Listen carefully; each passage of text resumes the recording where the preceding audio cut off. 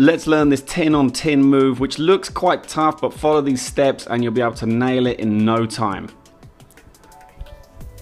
So begin right hand on large shaker, left hand comes over, swing underneath, readjust, throw, catch, ice, drop into the scoop, over the side, flick up into the large shaker. Now you can add thumb rolls. Ready? Thumb roll, thumb roll. Blink and you miss it, but I'm gonna break it down for you so you can see it happen in slow motion. You ready? Swing, thumb roll with the little shaker, thumb roll with the big shaker, and then you finish this move off exactly the same as before.